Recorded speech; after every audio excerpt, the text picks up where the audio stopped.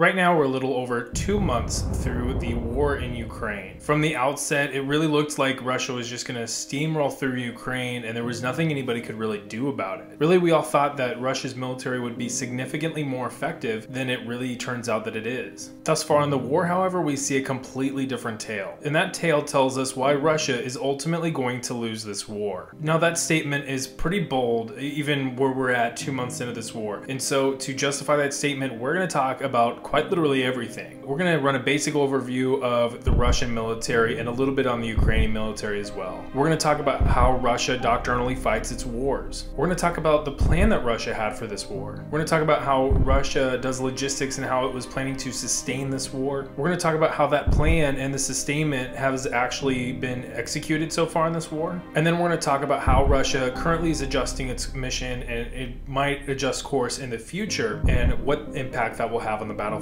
and the war as a whole. Simply put, this isn't going to be me just throwing out an opinion and not really trying to justify it. We're going to go through everything that we possibly can, at least in this video, to really understand why I think that statement and why you should too. But to state it all up front, here's the reasons for my opinion. Russia will lose because of the absolutely aggressive and asinine objectives that it set at the outset of this war and the terribly low amount of forces that it committed to this fight. It will lose because of the insufficient logistical capabilities that organically are already there for Russian BTGs, and we're going to talk about what a BTG is here in a moment, but the terrible logistics and sustainment that it allocated for this war and the poor execution. We're going to talk about the atrocious command and control, the poor strategic and tactical levels of readiness. We're going to talk about how it has really kind of improperly utilized its forces thus far. Then we're going to talk about the poor intelligence that it had at the outset of this war as well. We're going to talk about the just absolutely overwhelming international response that has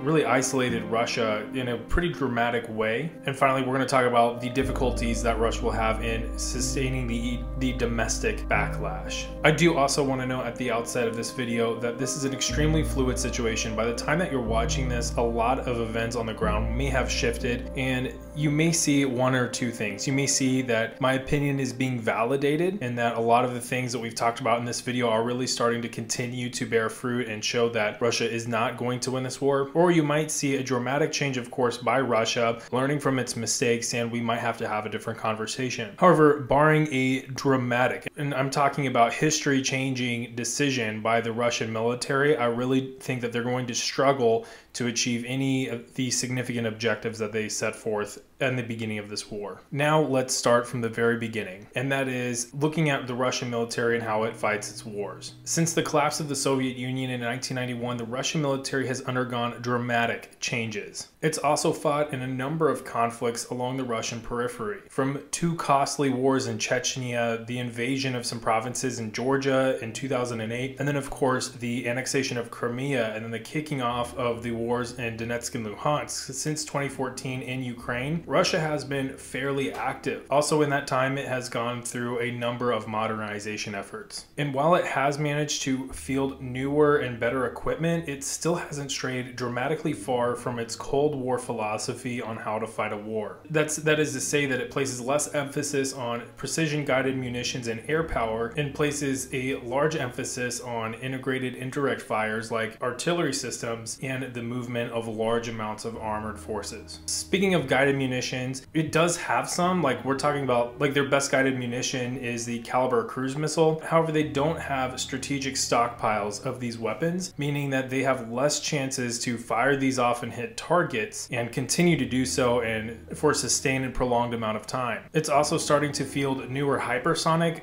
ballistic missiles. However, it's not yet known to what extent these have been fielded and deployed and how truly effective they are. The main takeaway with guided munitions is that from the air they rely predominantly on dummy bombs. They do have some guided munitions that they drop from the air. However, we've seen in Syria that that's not always 1000% effective, and certainly in Ukraine we've seen a lot of cases on where their lack of precision guided munitions has led to problems on the ground and in the air. And when I say that, I'm really trying to contrast that with what, at least before this war, was considered to be the near peer for Russia, or vice versa with the US military, where guided munitions is kind of the standard thing that you use. Now that really is the air power, but on the ground, we have a different story here. This is really where Russia primarily focuses its strength, and that is with tanks and artillery. Doctrinally, whenever Russia is attacking a target, they will initiate with an overwhelming barrage of indirect fires. You can think conventional artillery like howitzers or things like that, and then you can think of rocket artillery. And yes, that can also include airstrikes and caliber cruise missiles. Once they have softened the target with artillery, they then push forward with tanks. Their main armored platform for tanks is the T-72 series. Of course, they do still operate a number of older T-62s, but they also have newer T-80s and even newer, more modern T-90s. There are differences in these variants, so if you're a tank nerd and you want to share some of those differences that makes you super excited because you're a tank nerd, comment them down in the description below. But by and large, all we really need to know for this is just that they really have a large number of T-72 tanks, but they also operate a lot of T-80s and T-90s. Following the tanks is their armored personnel carriers, or APCs, and they operate a couple versions of these as well. They have the heavier tracked BMP, and then they have the lighter wheeled BTR. And the important distinction between wheeled and tracked vehicles is because it's wheeled, it's lighter, it can move on a number of surfaces much easier than a tracked vehicle can. However, because it's lighter, its armor is less thick, and its firepower may also be slightly reduced. You can imagine that a BMP would be integrated with a heavier armored push, like behind a lot of tanks, and then BTRs would be better for fast attack and rapid movement. I also want to specify that all of these vehicles require a ton of maintenance, especially tracked vehicles. It's not like you can just stop a tank on the side of the road to change a tire. It is a tracked vehicle, and changing the track or performing any kind of maintenance is incredibly time consuming and really requires some personnel to do it. Also, due to the weight and the fact that it is tracked, it can potentially cause damage to roads over time, so it's best to utilize them off-road and in space. But again, because they're heavier, you really have to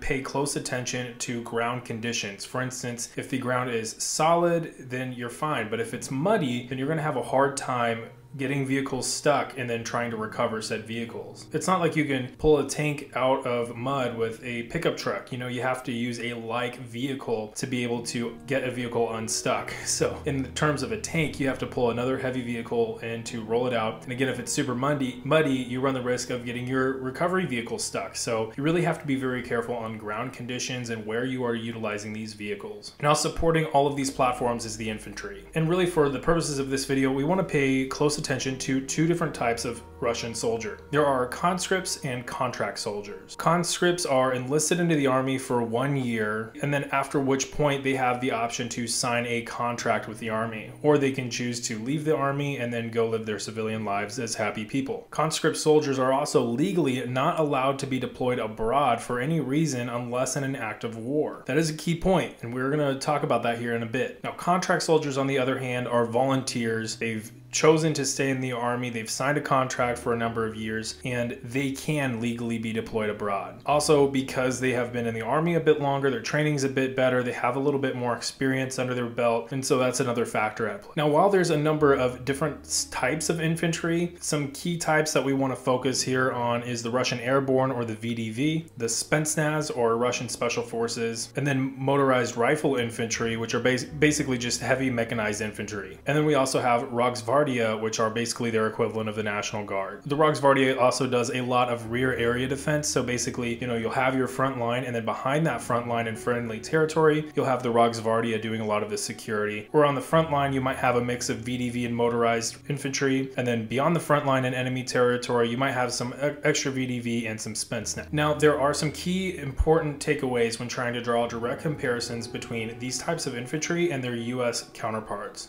While US Airborne is really supposed to be dropped into enemy territory to cause a lot of chaos and soften the enemy up prior to a larger armored push, the VDV is much lighter by comparison and is better for regime stabilization and crowd control, and really just general shows of force. That's not to say that they still cannot be effectively used in the enemy's rear area to cause some problems. However, they would need to attack with a significant amount of force to be able to accomplish something, especially against an industrialized, modern military like the Ukrainian military. military. Now, how exactly are all of these forces organized? They are organized in what are called battalion tactical groups, or BTGs. Each BTG contains somewhere between 800 to 1,200 soldiers. I've seen even in some cases they can reach up to 2,000, and they can contain nearly 24 tanks, nearly 24 BMPs or BTRs depending on their purpose, up to a dozen artillery vehicles, as well as a number of support vehicles. We're going to talk a lot about the logistics later in a specific section of this video dedicated towards logistics, but I do want to note right here, just to look at the vehicles in this image, each BTG organically only gets a handful of trucks. And if you remember my point that, the larger vehicles, especially tracked vehicles like tanks, BMPs, wheeled vehicles like BTRs, and then artillery, those require a lot of maintenance on their own. So you want to dedicate a pretty decent amount of logistics capability for each one of those companies. Consider also the fact that those require food, fuel, ammunition, and then other classes of supply over time. You really are going to end up with a pretty large logistics strain to support all of these BTGs. Russia doesn't exactly do that. You will see in this chart at least that the artillery section does get their own dedicated logistics sustainment elements, but again, it is still something to talk about because artillery rounds are rather large, they're bulky and hard to move around, they're pretty heavy. So trying to sustain the level of fire and the volume of fire, especially in a conflict like this where they'd want to continue fire pretty constantly, then you're going to have these trucks really just dedicated to ammunition 24/7 and not other things like food, fuel, and repair parts. That can lead to some problems. We'll talk about that in a little bit. While we're on this topic of the Russian military and its just a default design, I do also want to point out a very critical point that is also very difficult to measure, and that is that Russia lacks a native NCO corps. One of the US Army's greatest strengths has been its NCOs, or non-commissioned officers. Those are basically your enlisted soldiers from the rank of sergeant on up. They have some experience, they have some leadership ability, and they are really there to provide that kind of backbone of leadership and expertise, not only for the officers in their decision making, but also for your junior enlisted to make sure that everybody is on the same page, everybody is, disciplined, doing their work, and everything's going all right. They also allow for greater flexibility on the ground with decision making. Again, because of their expertise and because of their leadership ability, your squads really have an ability to operate, at the direction of the platoon leader and, in the context of the mission without having to constantly wait for orders from, let's say, like your company or battalion command. This can be a huge asset in wartime where decision making needs to be done incredibly fast and it needs to be done competently. Your NCOs are a perfect mechanism to make that happen. Now, whenever I say Russia doesn't have a strong NCO corps, I mean that can be a huge problem in Russia's proper execution of missions, as well as its effectiveness in combat operation. This not only reduces their lethality, but it reduces their flexibility in combat and can create some significant problems, especially, again, we're talking about Ukraine. This isn't a non-state actor or something like ISIS where it's just a bunch of dudes fighting. This is an actual professional military with modern weaponry that they have to be competent in fighting against. On the Ukrainian side, you do have a slightly different beast. Bear in mind, a lot of it does kind of resemble the former Soviet military. After all, they are former Soviet countries. Ukraine has gone a pretty dramatic overhaul since the 2014 conflict, and it has been able to rotate forces throughout Donbass and Luhansk. So there is a lot of combat experience within the Ukrainian military, and they've also gotten a tremendous amount of more modern lethal aid, not only before the war, but since the war has kicked off. That includes more modern weapon systems like the Javelin anti-tank system, the Stinger anti-air system. A lot of Western countries are starting to send over indirect fire support like 155mm self-propelled cannons, a lot of other things like that. As far as tanks and APCs go, though, they do operate a lot of similar systems to the Russian systems. A lot of T-72s, some older T-60s. It's, kind of a mix of that. It's also probably good to point out that they have been receiving a lot of training from Western countries since the 2014 war. Now, as far as the size of either force, at the outset of this war, it looks like Russia had allocated somewhere between 75 and 85 battalion tactical groups spread out around the border of Ukraine. So it's around 150 to 200,000 Russian soldiers along the border, and that's spread from the border of Ukraine and Belarus down through the east side of Ukraine, and then of course the border with Crimea. Ukraine, on the other hand, has a total of about 126,000 soldiers, at least at the outset of this war, in the entire army. I do want to note that for both sides, not all of these soldiers are infantry. Yes, there's the statement of all soldiers are riflemen, in first, but a lot of them can be dedicated towards other logistics and sustainment purposes, a lot of HR purposes. I mean, there's a lot of things that armies have to do to be able to sustain themselves and keep themselves going. Not everybody is going to be infantry. Now, here's a critical element here as far as numbers go. Prior to the war kicking off, Ukraine started developing what they call the Territorial Defense Force, and they had several months to be able to get this thing up and running. Basically, you can think of this as like a civilian militia almost. Like, kind of think about how like in the US, you know, you have like the National Guard, which, you know, they go and train on, you know, 1 week in a month, 2 weeks of the year, and they're ready to go at a moment's notice, but really other than that, they're doing their civilian lives. That's kind of like what the Territorial Defense Force was, where it was just a bunch of civilians who on their weekends would train with the army and learn how to defend their home from an invading force. A lot of them were outfitted with small arms and were basically trained small unit tactics and how to fight a guerrilla war against an occupying army. This force is distributed all across Ukraine, and the idea was that it wasn't an if but when Russia started taking territory in this invasion, they would never actually secure territory. They would be constantly fighting, whether they're fighting with the professional Ukrainian army at the front line or with territorial defense forces as well as special forces in the rear area. This would not only disrupt logistic sustainment operations by the Russians, but it would also cause rear area security problems and really cause great attrition over time to the Russian military. Again, we've already talked about a lot of the newer weapon systems delivered to Ukraine, including javelins and stingers, self-propelled artillery weapons, and aircraft. One final thing before we move on to the next section is consider how large Ukraine is. Ukraine is a massive country, so distributing not only the lethal aid, but distributing forces, and again, this goes for both sides. This is a problem for everybody. It's going to take a long time. You have to be able to like physically move those assets long distance to get it to the front or to get it to wherever the fighting is, and you have to be able to move people, and you have to be able to sustain them and give them ammunition, food and water, medical sustainment, all kinds of things, like 24/7 all the time. That can be a huge challenge. That's why logistics is so important with the war effort. So on paper, at the outset of the war, Ukraine was outgunned and outmatched and outnumbered by Russia. However, as the war has gone on, you've certainly seen that Russia is in fact outnumbered, and they might even progressively as time goes on be outgunned and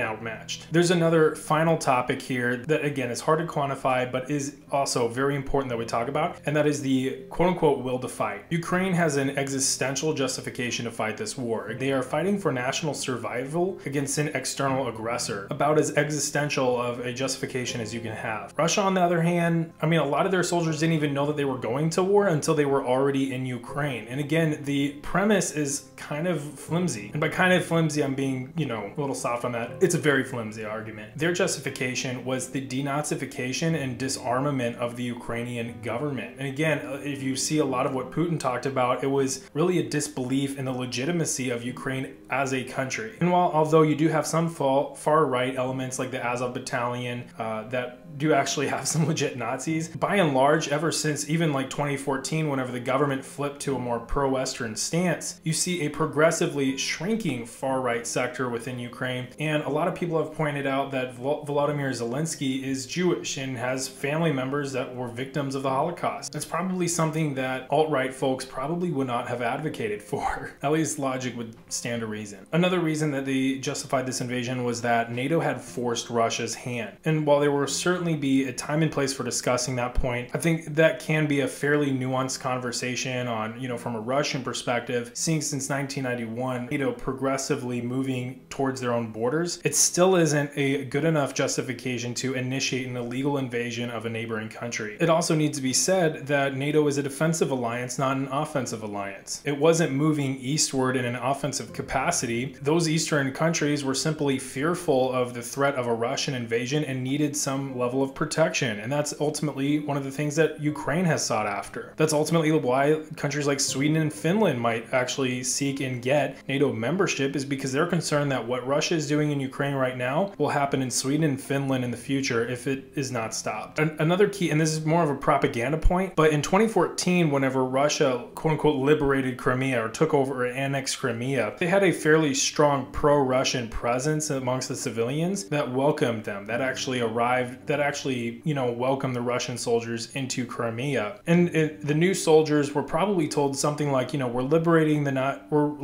these civilians from a Nazi regime. We're fighting back against NATO. These civilians will love us. They will welcome us here. They won't fight us. It's going to be fine. They're, the Ukrainian military is weak. And they even planned around this and allegedly planned for this operation to take about 14 days. Like I said, we're 2 months into this war. It's pretty clear by now for everybody in Russia, at least that has access to actual information, at least, that the Ukrainian people don't want the Russians to invade Ukraine. Obviously, shocker. So the will to fight in the mind and heart of a Russian soldier isn't as existential as a Ukrainian soldier, but it also isn't moral. It is, it's built on lies and deceit from the Russian government. And ultimately, whenever they see that and whenever they're put into hard times, that will make an impact on the effectiveness of the Russian military, as well as the actual integrity of the Russian force as time goes on. Now let's talk about the plan for this conflict. The main objective that Russia set forth in its war plan was complete regime change in Ukraine. They didn't want to deal with a pro-Western Zelensky government anymore. They wanted to completely wipe it out and install a new Russia-centric government. That being said, their statements indicated a little bit of an off-ramp. You might remember earlier that we talked about how in 2014 they kicked off small conflicts in the Donetsk and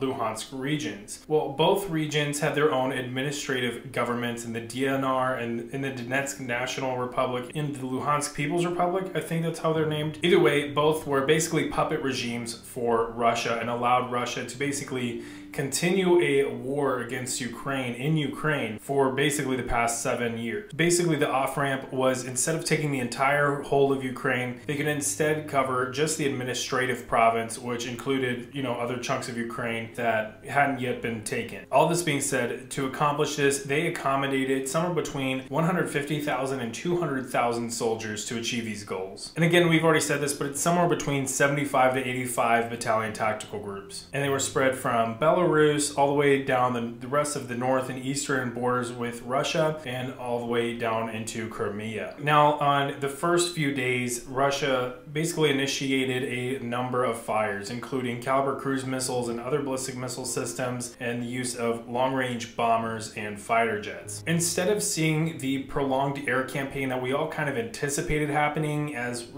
like, say, that's what we saw with, the air campaign over Iraq to kick off that invasion. This really only lasted a few hours before ground forces actually started to move into Ukraine. It's important to note that for this plan to be successful, Russia had to have dominance in the air, and to this day, they do not yet have that. From there, we can divide this war plan into 3 distinct axes, and we're going to talk about each and every one. The first axis is to the north around Kiev, basically pushing from Belarus. The idea was to isolate and seize the capital as soon as possible, hopefully in their mind within 14 days of the start of the invasion. The next axis was in the east from Belgorod, and basically that was to isolate Sumy and Kharkiv. And that would have a couple distinct directions of advance, one pushing west across towards Kiev, and then the other pushing south past Kharkiv, basically trying to surround and trap Ukrainian forces oriented around Donbass, Luhansk. And then the third axis of advance was north from Crimea, pushing west towards Odessa and then east towards the port city of Mariupol. And of course, that eastward push from the southern advance was really an attempt to try to link up a land bridge from Luhansk to Crimea. There were additional concerns that Russia would initiate other fronts within this war. For instance, Russia occupies a region in Moldova called Transnistria. At the moment of this recording, they have not yet initiated those forces and engaged them either in Moldova or Ukraine. However, certainly right now, and this is the 29th of April that I'm recording this, it really looks like they might be ramping up, something there. But we're going to talk about that because that is a little different from this current war plan that we're talking about and more towards like today's war plan. There's a little bit of a difference there, but hold on for just a bit. But all of this was supposed to take no greater than 14 days time, which is a very aggressive timeline. especially given the amount of forces that Russia allocated for this mission set and the strength of the Ukrainian military. And to say nothing of the distances that these forces would have to travel while fighting. Logistically for this war, it didn't seem that Russia really had a firm understanding of the demands that this war plan was going to have on their forces. To kind of understand where a lot of these issues happen, let's kind of take a minute and analyze how Russia does logistics sustainment. They're primarily focused on the utilization of railways, as that's obviously going to be the most efficient use of transit and sustainment for military forces. And Russia does maintain a pretty solid railhead ops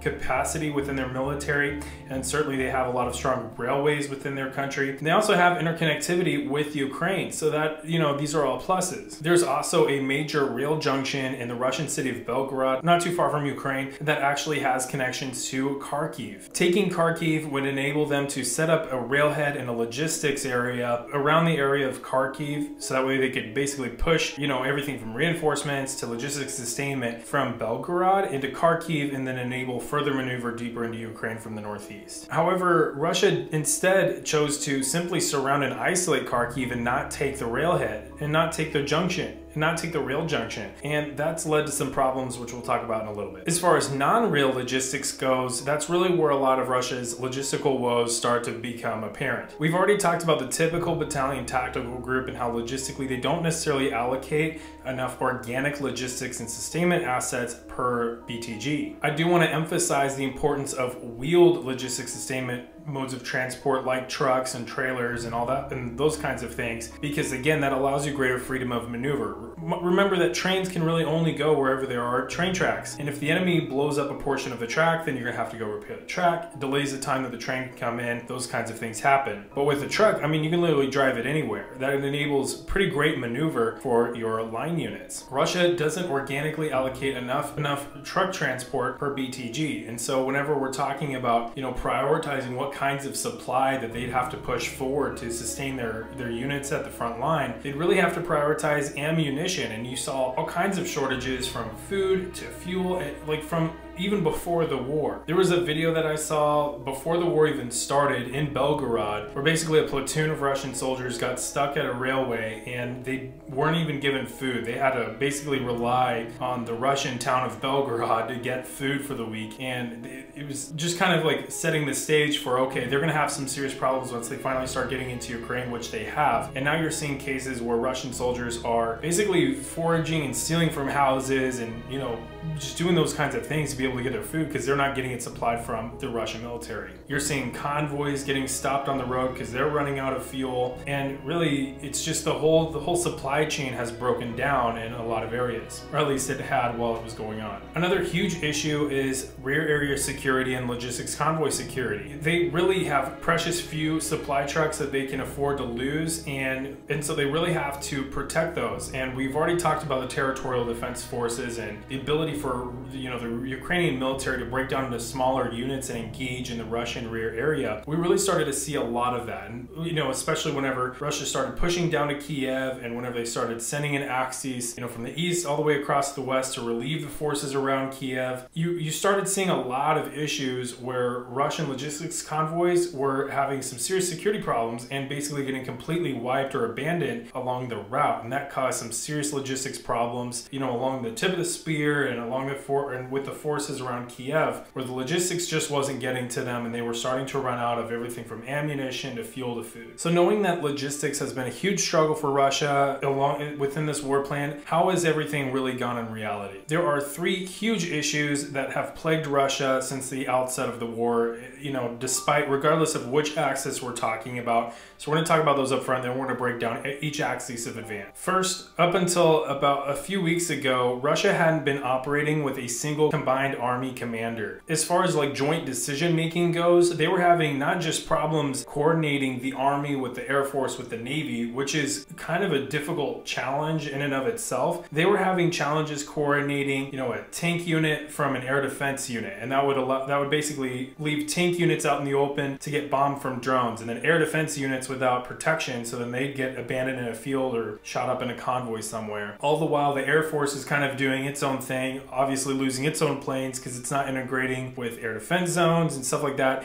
It's a whole mess. Finally, the Russians named General Dvornikov to head the entire invasion, and since then the plan has obviously changed. It's changed to the current plan that we're seeing today. We'll talk about that here in a bit, but I just wanted to point out that at least for the first month, Russia was just operating without a joint army commander. Another huge problem that kind of stemmed from this was terrible command and signal and terrible command and control. They've basically been memed online for not having encrypted radios, and so they've had to use basically unencrypted civilian radio technology to communicate with one another. That creates a number of issues, as I'm sure you can imagine, where the Ukrainians could intercept those radio transmissions and understand exactly what the Russians were doing. But there were also issues with Russian command and control nodes reaching their forward units. So basically, think like a Russian colonel or a general trying to, direct units that are forward fighting the Ukrainians deep in Ukraine. It became such an issue that it seems like a number of Russian generals moved their command posts forward to the fight, and that allowed them to get targeted by Ukrainian fire. Up to this point that this video is being recorded, there's somewhere around 10 Russian generals that have been killed in this fight,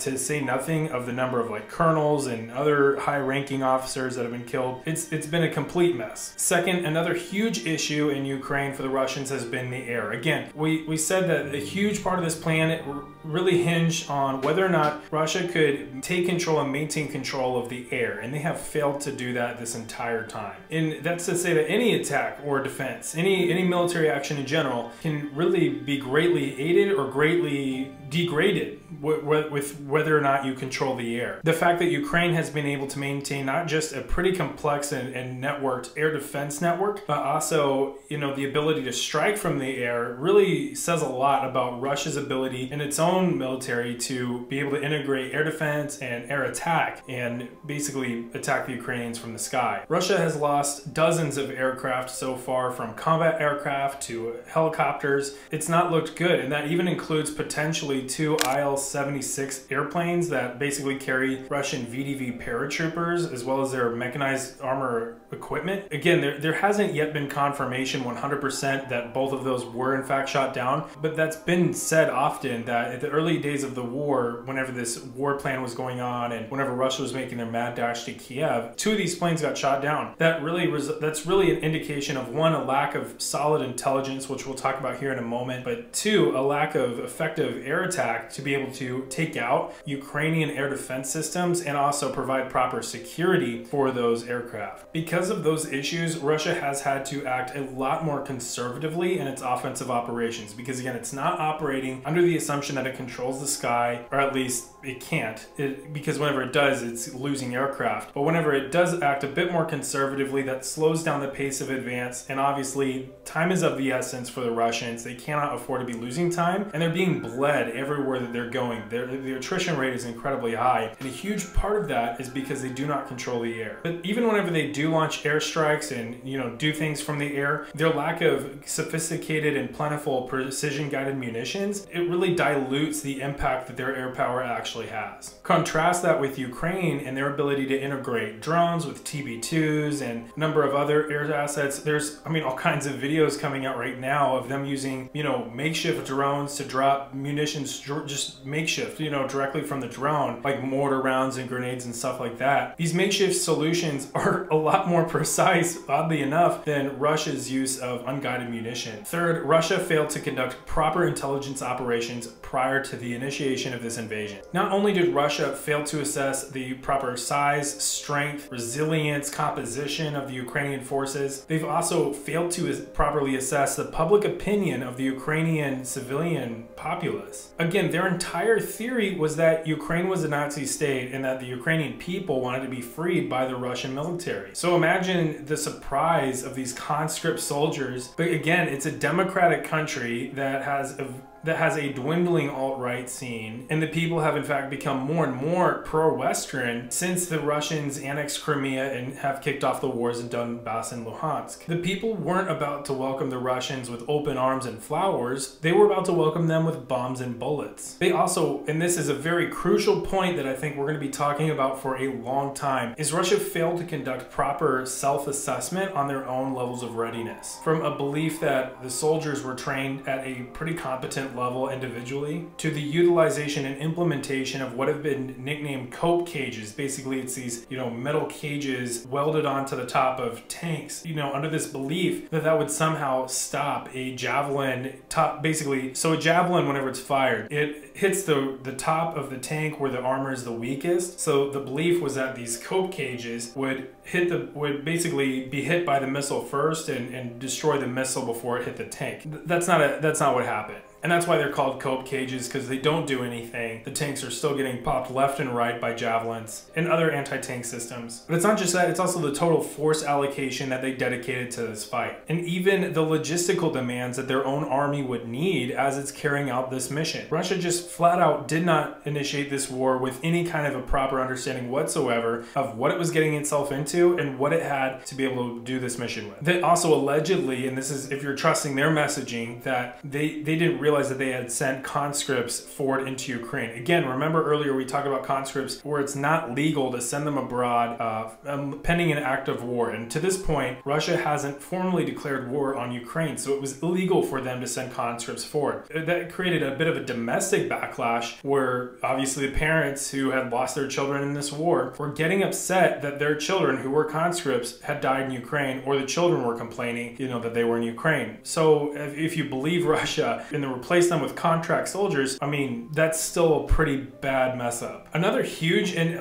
seemingly basic element that they failed to conduct with regard to intelligence in Ukraine was even just the seasons and the weather. They chose to attack Ukraine at the beginning of the springtime, whenever the ground was starting to thaw, the snow was starting to melt, and it was getting muddy. This means that all those heavy tracked vehicles that Russian ground forces rely so heavily on, from the BTR to their air defense systems, which are also tracked, to their T-series tanks, they basically were being restricted to Ukrainian roads, because anytime they went off the road, they were getting stuck in the field in all the mud. This is a huge problem because, again, whenever you're fighting, you want maximum mobility, and they are limited to just the road. So that enabled the Ukrainians to have full mobility outside the roads and ambush the Russians left and right. It had disastrous results, especially for the northern push towards Kiev and the eastern push, also a little bit towards Kiev, but also around Kharkiv. All of these are possibly reasons why Putin chose to put the FSB chief under house arrest. Sucks to suck. Now, nowhere did all of this coalesce into a giant, terrible mess than their push to Kiev. In the north, specifically in the push to Kiev, the first night saw a lot of indirect fires, specifically airstrikes and precision-guided munitions like Caliber and Iskander cruise missile strikes around Kiev. However, shortly after the initial barrage, the Russians then initiated an attack with soldiers with VDV and Spetsnaz forces on an airstrip north of Kiev in a suburb called Hostomel. The likely objective for this attack was to seize the airport and then airlift additional forces into that airport and then use that as a staging ground for a full-on push to seize the city of Kiev. That night, there were some rumors that the Russians had prepared up to 25 IL-76 aircraft to be able to fly into Hostomel airport, loaded with VDV soldiers and their supporting equipment and vehicles. It then became clear, though, that it was not going to be an easy fight, as the Russians had assumed. After only a few hours, that initial attack was repelled by the Ukrainians, with the remaining forces on the ground being scattered into the surrounding area. Russia would follow this failure with a large helicopter assault on the airport the following morning. The objective was the same, albeit with a larger commitment of forces. Again, though, this was repelled after basically a full day of fighting. While all this was going on, mechanized units from Belarus were moving south towards Kiev. The first objective was to capture the Chernobyl exclusion zone. They continued their advance on two axes of advance. One on the east side through Chernihiv, and then one on the west side towards Hostomel. You might have heard of the famed 40-mile convoy around this time, and this is basically where all of that was taking place. Ukrainian forces were able to stop the Russian advance outside of Kiev, and they were able to bleed those forces pretty much the entire time that they were committed around the city of Kiev and around Hostomel airport. That said, by the time the fight started to set in, the logistical woes started to also creep in for the Russians. That 40-mile convoy was there for a number of days, and it may not have been just because of a strategic pause. It might have actually been because they were simply running out of food, fuel, and ammunition and simply could not conduct their attack on Kiev. They may also have been waiting for additional forces to push into the city, because again, Kiev is a fairly large city and they did not have a significant number of forces to push into the city. They were pretty clearly outnumbered. That additional reinforcement could have come from the country of Belarus, as at the time there were some rumors that they had been committed, and you could see their identification with a red square on their vehicles. However, that rumor is really just a rumor. It wasn't entirely confirmed. That could have also been additional forces from the eastern axis of advance through Kharkiv, or well, I guess I should say around Kharkiv. That being said, we're going to talk about what happened to that axis here in a moment. After a number of days and no attack on Kiev was actually conducted, the Russians finally decided to withdraw from Kiev. The losses to these forces were fairly immense. Some figures have estimated up to 22 battalion tactical groups were rendered combat ineffective, some of which whittled down to just a handful of soldiers. And again, we're going to talk about what Russia is currently doing with these forces here in a moment, but that is what happened in the northern advance towards Kiev. In the east, kind of a similar tale emerged where Russia initiated that first night with a bombardment on a number of military targets with indirect fires, not only cruise missiles but airstrikes and also rocket artillery. The fighting there had been going on for around 7 years. I mean, again, this includes the borders of Donetsk and Luhansk, where a lot of this fighting has been going on since 2014. So the Russians are fairly familiar with the Ukrainian positions and vice versa. We've also talked about how Kharkiv is a major rail junction that also connects to Belgorod, and that could be a very important strategic objective for the Russian forces. That would also allow for a push to Kiev with better logistical support, because again, Russia relies on trains for logistics and Kharkiv can accommodate. However, instead of attempting to overwhelm the city's defenses, Russia opted instead to simply bypass Kharkiv. They also chose to bypass the city of Sumy and instead blitz basically straight line west over towards Kiev. Both of those cities continue to hold out against the Russians, albeit Sumy was ultimately abandoned. So really Kharkiv is the only city on this list that is currently,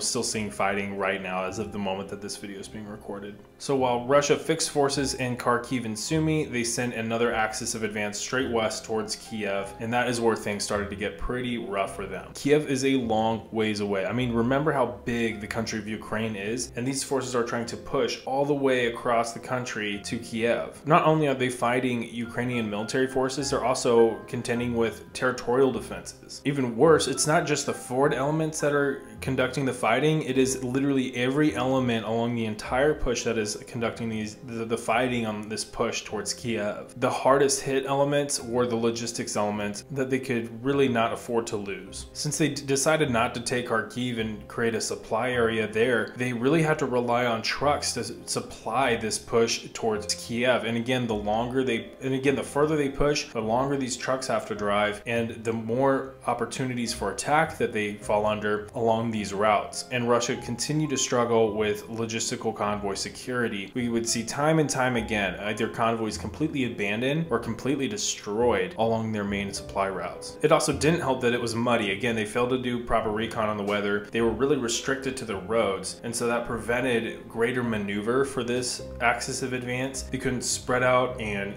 conduct a broad face of fire. They had to stick to the roads so that way their vehicles wouldn't get stuck, and that opened their flanks up to all kinds of havoc. Ultimately, the further this axis continued to push, the closer to Kiev they got, the less supply that they actually ended up having. So after, again, a couple of weeks of this, the Russians ultimately decided to abandon this push and withdraw its forces. While it would withdraw its forces around Sumy and in this axis of advance towards Kiev, they did leave their forces around Kharkiv. In the south, Russia saw much more success than they saw in the north. They split their forces from Crimea in two different directions, one pushing west towards Mykolaiv, one pushing west towards Odessa, and then the other pushing east towards Mariupol. The forces pushing east towards Mariupol were likely there to try to isolate the city of Mariupol and in fact take it ultimately, but also create a land bridge with the occupied province of Luhansk. The forces going west were likely trying to obviously do the same thing with Odessa as was being done with Mariupol, as well as to try to create a land bridge with the disputed province of Transnistria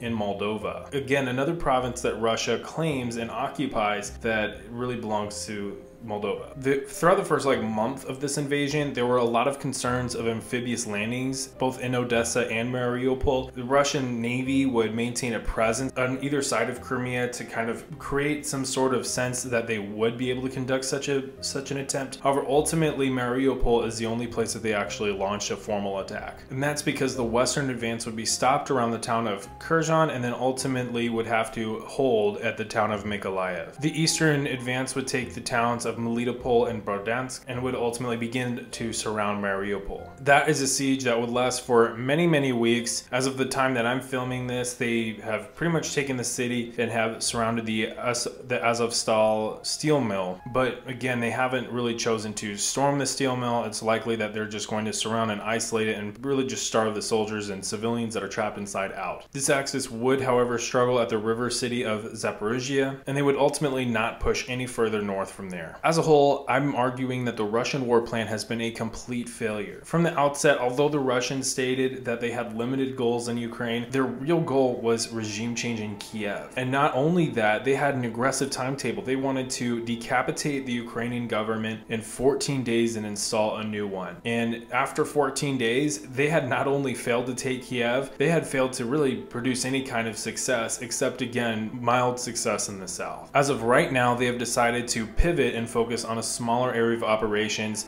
Basically, they still control an area around the city of Kherson. They still haven't taken the city of Kherson, and they're trying to push south of Izium in the northeast towards their lines of control in the south, thereby isolating Ukrainian forces that were arrayed around Donetsk and Luhansk. This also takes us to a more dangerous path, potentially. As Russia becomes more increasingly desperate, they may become more likely to utilize non-conventional weapons like chemical, biological, radiological, or nuclear. I do want to make a note, however, that Russia doesn't really classify tactical nuclear weapons as unconventional. In fact, doctrinally, they are at the top of what they would classify as conventional weapon systems for indirect fire. Still, no doubt, it isn't lost on them the significance of deploying such a weapon would bring. Domestically, Russia has devolved to Soviet levels of repression, from jailing protesters to potentially shutting down their borders to a potential partial or full mobilization of the Russian populace. Russia is feeling the heat. Russia's economy has been cut off from the international system, and that is something that they could not really afford to have happen. They don't have the thriving domestic economy like a lot of the Western economies do. And so while of course there are some additional levers to pull for Western countries as far as sanctioning Russia goes, and of course energy dependence, and Russia still has some tools in its toolbox to prop its economy up, really time is not on Russia's side. Ultimately, it will run out of tools, it will run out of money, and the economy is just going to fall apart. So this creates a situation for Russia that's really a ticking time bomb. They really cannot afford to have this war go on any longer than it already has been, but they need to get some sort of success on the ground to be able to take back to the Russian people and say, look, you know, we had this special operation, it wasn't a war, and we were able to get these things out of the Ukrainian. And while this wasn't exactly something that the Russian people really wanted, it's something that they may be content with just an end to the war and an end to hostilities in general, and the chance that their economy will have some extra breathing room if any sanctions could be lifted. However, anything short of any kind of, you know, actual concessions that Russia could pull, any kind of success that Russia could achieve, Putin's going to have some problems politically. All the while, they have to do this before their economy collapses and before their military just completely shuts down, as they've been completely ineffective in Ukraine. And none of that is even acknowledging the occupation of Ukrainian territories. This is just them fighting on the front line. They're going to have to figure out what they're going to do with the territories that they have occupied, that land bridge from Luhansk to Crimea that they've occupied through Mariupol. What are they going to do with the area to the northeast around Kharkiv? Even the disputed provinces from 2014, can they continue to occupy those territories as well, or Crimea? Ukraine, no doubt, is not going to give up that fight. They're going to continue to fight until they can take back their country. And so unless Russia has answers, or they're able to come up with some sort of a deal, which is highly unlikely, they're gonna have some serious problems trying to occupy those territories for the long term, and I just don't see it. So that takes us to where I'm making this video. Russia nixed the siege of Kiev. Instead of directly decapitating the Ukrainian government, they've instead opted for more mild objectives. They've also allegedly named a new operational commander, General Dortnikov. He, like just about every other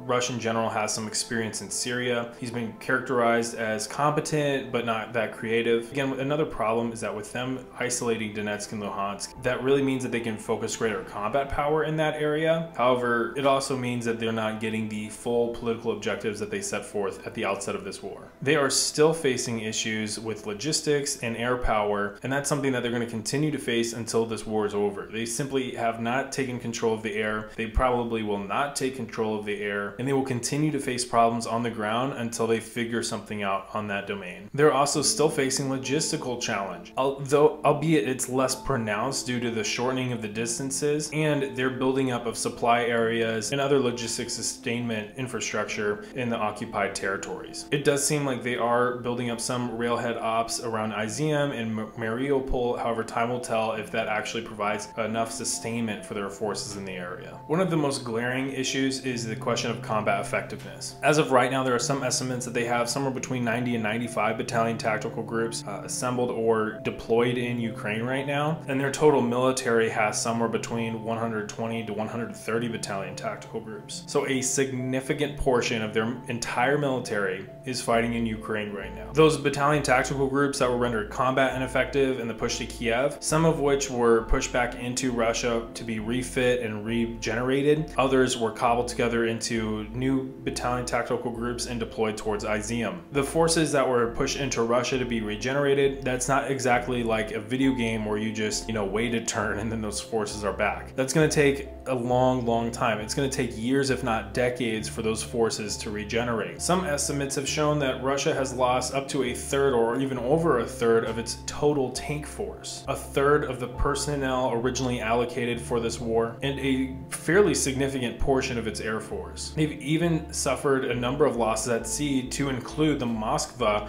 the flagship of their Black Sea fleet. Ironic. Not all of these losses were combat kills or injuries, and a lot of these soldiers that were lost in this war ultimately either just surrendered or abandoned their position entirely. And that has been a problem since the outset of this war, of Russian soldiers basically parking their vehicles and leaving. Some have even outright defected and joined the Ukrainian forces. To backfill this problem, Russia has attempted to recruit forces externally from places like Syria, Libya, or the Central African Republic. They've also pulled forces from other parts of Russia like Dagestan or Chechnya. Although you might see a lot of images and videos of the Chechen forces, they're basically Instagram soldiers, doing rear area security and taking Instagram photos. And it's also as of this moment unknown if they'll even meet the recruitment goals from domestically within Russia to backfill their personnel requirements. Again, I don't think that they're going to be able to meet their needs and without a partial mobilization of the Russian populace. Again, a costly and a dramatic escalation of conflict. That would require a formal declaration of war on the country of Ukraine. And again, that climbs us a little bit further up the escalation ladder. I have some questions on if that's really something that Putin would really want to do, or if he would be more likely to simply just extract anything that he can get as of right now, not continue to escalate, and then really just do damage control domestically. So you might be a little confused right now on why Russia is doing this right now if they haven't formally declared war. You can think of this kind of like it's not obviously a direct one-to-one comparison, clearly, but think of like a policing action with the United States where the president can send forces into combat areas around the world for any particular reason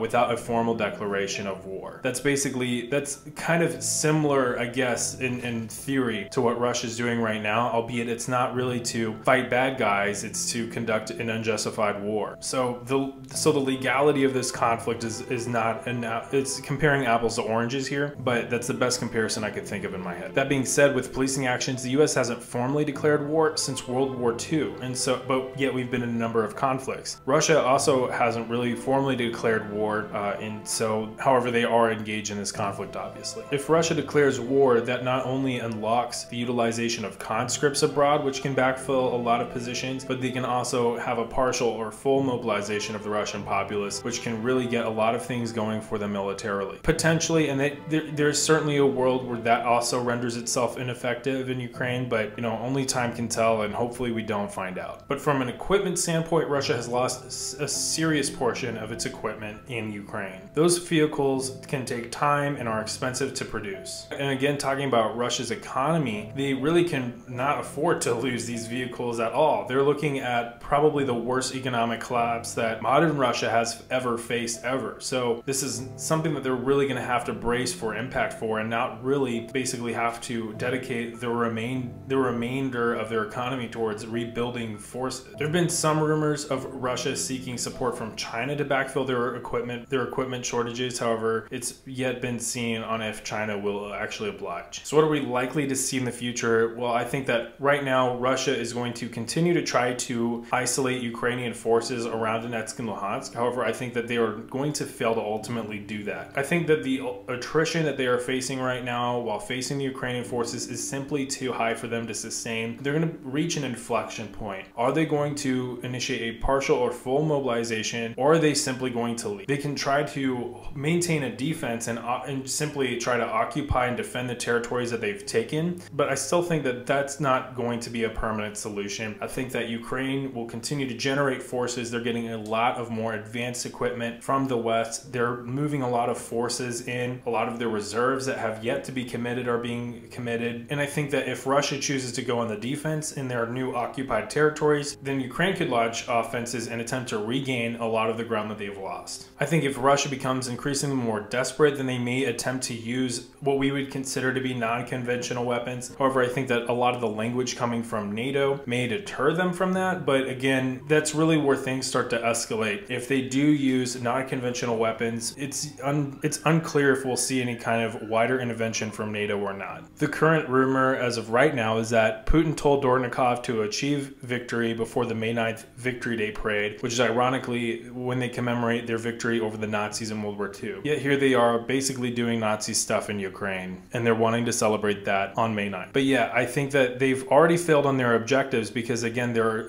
original objectives were fairly aggressive. They've already failed at those, so they've pulled back to more mild objectives, and I think that they're going to fail at those as well, especially before May 9th. All of that doesn't even acknowledge the fact that Russia has now become a pariah state. They've been isolated from the international system. They've been cast away from a lot of its people have been taken back to the Soviet days. Putin originally took power because he was able to basically promise the Russian people that he could take them back to global preeminence from the ashes of the Soviet Union. He took them from an economic catastrophe to basically being what we Americans thought was a near-peer competitor. And in just 2 months, he proved all of us wrong, collapsed his own economy, and is now in a situation where if he can't figure something out drastically, then he might actually have a problem with maintaining his own grip on power. That's another one of the ticking time bombs. There's a ticking time bomb of the economy. There's a ticking time bomb of the military just completely collapsing in Ukraine. And then there's a ticking time bomb domestically on the Russian people simply having enough and being sick and tired of being subject to this conflict, losing everything economically for this one dude named Putin and whatever this is that's going on in his head. Militarily, we've already talked about all the problems that they're facing in Ukraine and how it's really just a matter of time for them to ultimately shift to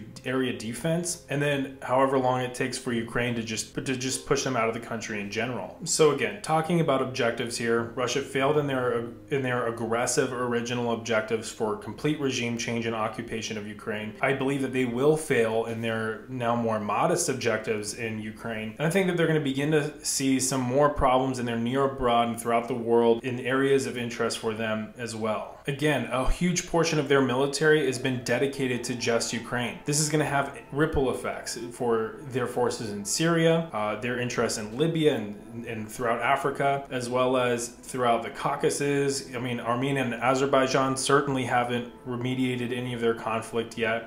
Even Japan is starting to claim some of the disputed islands in the Pacific, and Russia has precious few forces to react to that if things escalate there. I don't think that they will, but I'm just saying, like there are forces to be able to work with and react dynamically to situations around the world. They're being depleted pretty significantly right now. And even whatever they do have is going to have to be dedicated towards the defense of whatever they've taken in Ukraine and the defense of the regime domestically. So the real question that will either prove my thesis right or wrong is, can Russia meet all of these challenges worldwide, meet the challenges in Ukraine, and meet the challenges domestically, basically indefinitely? Can they hold off the Ukrainian military and maintain the areas that they've captured? Can they quell the discontent that's growing within Russia right now? Can they save their economy from complete and utter disaster? And can they continue to act, in other areas of interest throughout the world, throughout Africa, throughout Asia and Europe, in the same kind of force that they had before? If their performance in Ukraine tells us anything, it is that is incredibly doubtful. The frightening part is Russia also possesses one of the largest stockpiles of nuclear weapons in the world, if not the largest. And that is the only area that they have parity with anybody. They are beneath NATO conventionally, so nuclear weapons is the only area that they actually have parity, that they can actually force everybody to slow down and stop. Unless they use nuclear weapons in Ukraine, they're gonna lose this war. Heck, even if they do use nuclear weapons in Ukraine, they're gonna lose this war. It doesn't matter if this takes days, weeks, months, or years, they're gonna lose. And that is going to have some serious impacts, not only throughout Russia, but throughout the rest of the world. Gone are the days where the world was really a Cold War between the United States and Russia. I think Russia will really always be a player as long as Putin's there. You know, he's always gonna keep Russia in contention for some reason. But I also think that it's really now shifting towards the US and China. But with all of that being said, that's my reason for why I think that Russia is going to lose this war. If this video was helpful or informative, be sure to drop a like button. This took a lot of time for me to make, so I'd really appreciate it. Drop a comment with what you think as well, and be sure to hit that subscribe button. Maybe I'll make other videos similar to this in the future, who knows. But anyway, I'll see you all next time. Bye.